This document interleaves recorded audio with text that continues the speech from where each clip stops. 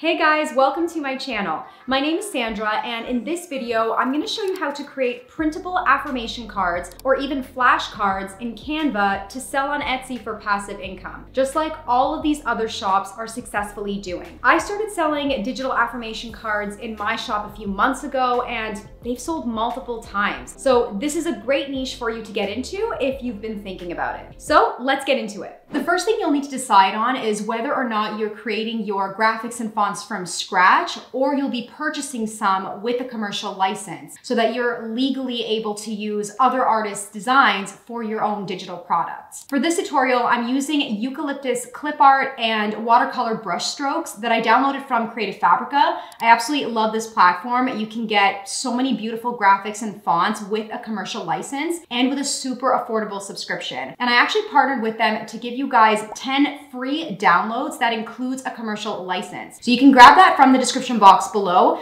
Your subscription will renew after 1 month, but you can cancel at any time. So if you're looking for similar graphics, you just have to go into the search bar and type in something like eucalyptus or greenery or even watercolor or anything like that. So if I wanted to do greenery clip art, I can just browse through and take a look at any of these packages that I want to download and use in my own digital products. Once you have your graphics and fonts ready to go, head over to canva.com. That's what we'll be using to design the affirmation cards. If you don't have an account, just sign up for free using your email. And if you want access to their pro features, I have a free 30-day trial link in the description box below. To create your affirmation cards or flashcards, you can either create a file from scratch or you can use one of the built-in templates in Canva. So if you do want to create one from scratch, just go to the top right here, create a design, and then go to custom size. And let's say if you want like a US letter size, you could just go 2 inches and then put in 8.5 by 11 and then start from there. But for this one, we're actually going to be using a template. So in the search bar, I'm just going to type in flashcards and see what comes up. So you also have the option to create a blank flashcard right here, or you can go through any of these templates. Now, you're probably wondering if you're allowed to use templates from Canva to resell. The only reason you would want to use a template is if you want the dimensions already set up for you.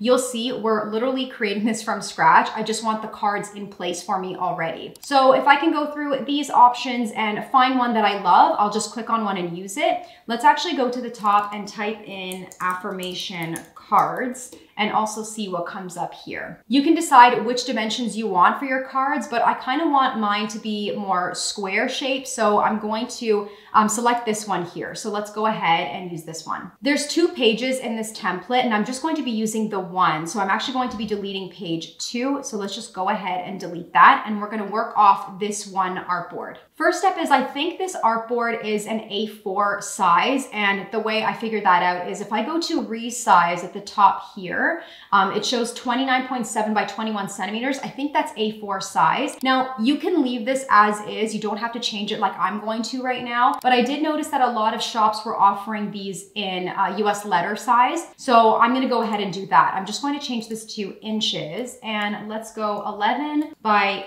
8.5 inches and let's resize. Now to just resize it like that, you do need the pro account.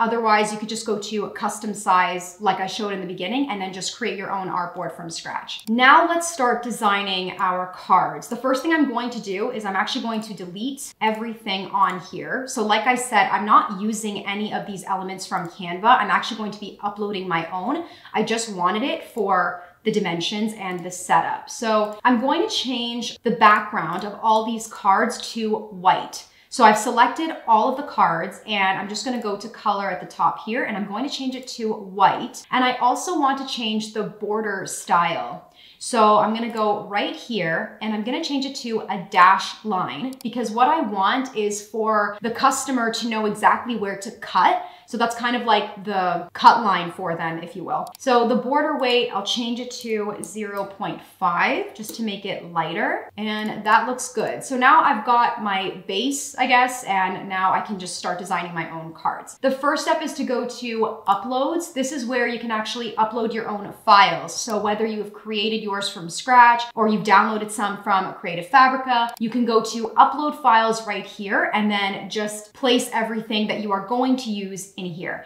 I've already done that. You can see I've uploaded my eucalyptus clip art and then some watercolor that I have as well. So let's design the first card. I'm just going to click on this clip art and it just shows up on my artboard. And I'm gonna bring it over here to this card. So I'm just gonna make it a little bit smaller. Okay, so that placement is good. I'm just gonna zoom in and basically I want to crop this leaf.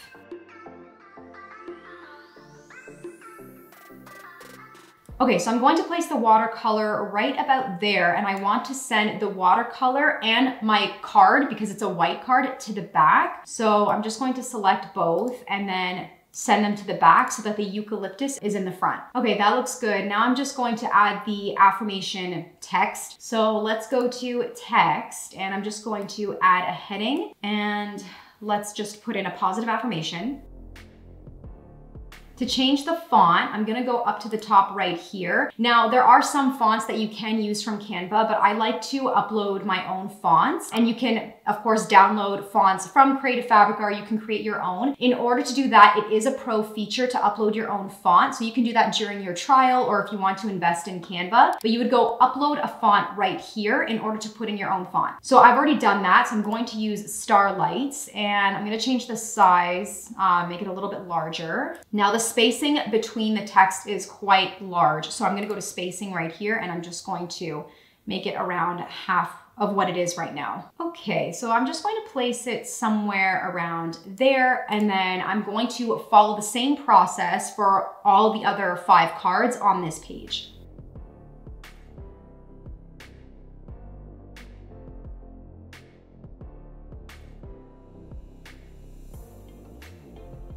To save some time with the text, I'm just going to click on this one. I'm going to copy it, so Command C or Control C, and then Command V to bring it over here. And then I'm just going to write in new affirmations every single time.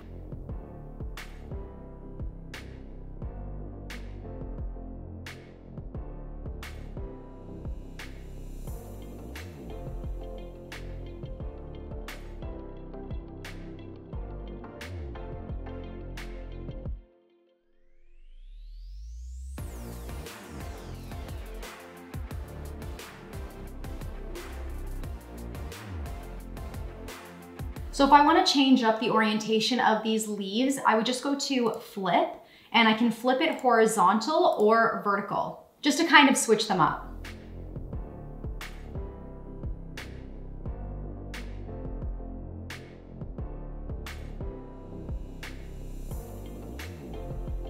All right, so I fast forwarded to basically all 6 affirmation cards complete, just so you don't have to keep watching me copying and pasting and doing the same thing over and over. But basically you got the gist of how to create these. It's pretty fast once you know your design and then you have some affirmation ideas that you want to add in here. Now, because I only have 6, the next step I would do is actually just duplicate the page. So it's just that easy. I'm going to duplicate it. And depending on how many cards you want to offer, maybe you'll want to offer anywhere between like 20, 30, or even 40 affirmation cards. Some of mine I offer up to 45 affirmation cards. It sounds like a lot, but you can see it's actually pretty quick once you have designed it, and you can just keep duplicating and then changing up the words. My advice is to look at your competitors' shops that are offering similar affirmations and see how much they're offering in their shop and the price range that they're offering it for. So for the sake of this tutorial, I'm just going to stick to these 6 because now I want to create an image